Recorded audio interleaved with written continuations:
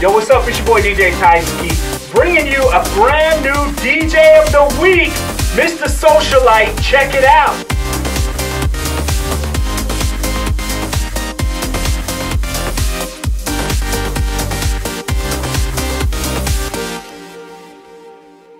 How did I get my name? It actually started off with the promo team. It was me and a friend of mine, Damian Mitchell. We call him Diddy now. We started off as the Socialites. And we actually got that from a friend of mine's girlfriend. She overheard us talking and ran downstairs. Said, hey, you guys should call yourselves the Socialites. So we went with it. Well, my partner decided that he wanted to promote another party more than our party. So I decided to be Mr. Socialite, and there was no more The Socialites, and that's pretty much where it came from. What influenced me to DJ?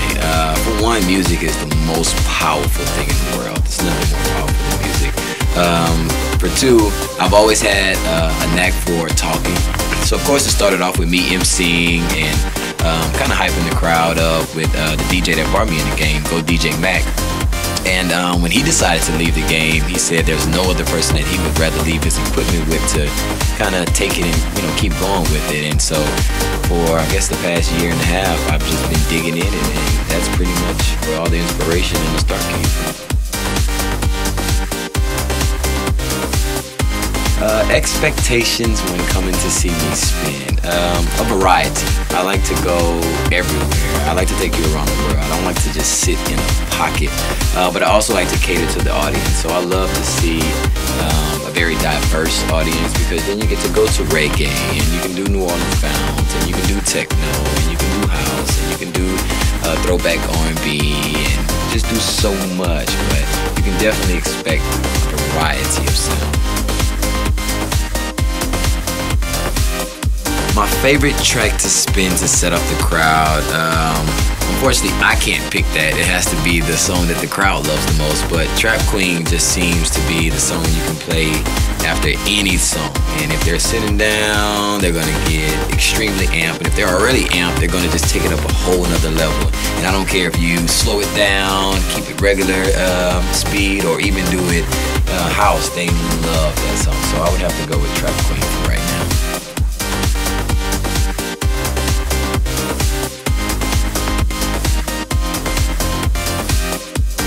I've only played gig-wise with turntables.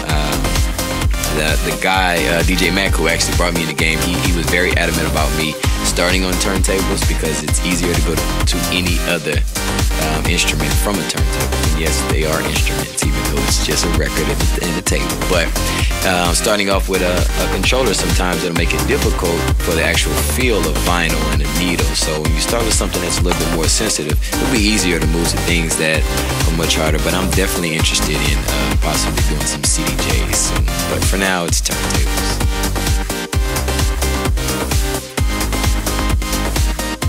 Where I'm spinning right now I'm currently spinning Fridays and Saturdays at Threetopia, which is a very nice, it's a variety of styles, I guess you can say, very open to any kind of demographic, but that's why I'm Fridays and Saturdays for right now in Lake Charles.